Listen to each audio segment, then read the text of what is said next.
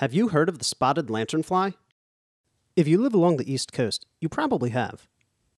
The spotted lanternfly is an invasive species native to certain parts of Asia that feeds on over 70 different plants, especially Ailanthus altissima, otherwise known as the tree of heaven. These unwelcome guests are more than just a nuisance to plants. They pose a substantial threat to Pennsylvania's hardwood exports, apples, peaches, grapes, wine, and beer.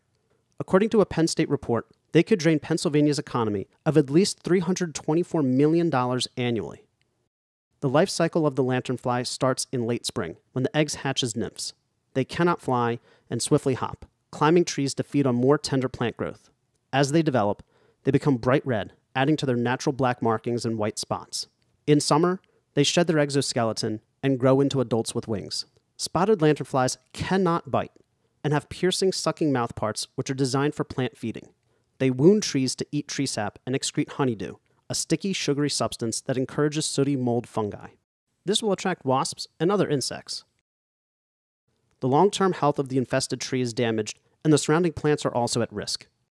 In early fall, the females begin to lay eggs in rows on any surface. One lanternfly can lay at least 1 to 2 egg masses that contain 30 to 50 eggs each.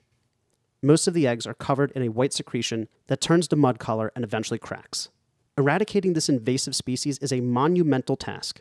There are no natural predators here to truly help deplete their growing population. It is up to us as a community to take action.